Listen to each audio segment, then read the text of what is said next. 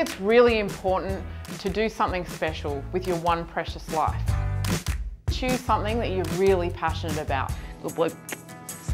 For me, that was being a vet and working with animals. High five? Yeah. Honestly, it's the best job in the world. Oh. Helping animals. That's all I wanted to do with my life.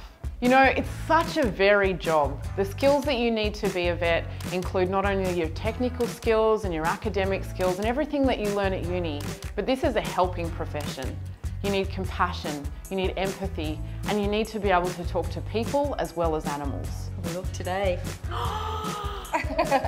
Some of the things that you can do to see if this industry is right for you is get some work experience at vet hospitals or groomers and just see what we do every day and see if that's going to suit you. So how do you get started? Online courses is a really good way to get out there and put your feelers out and see if this is something that you would really love to do.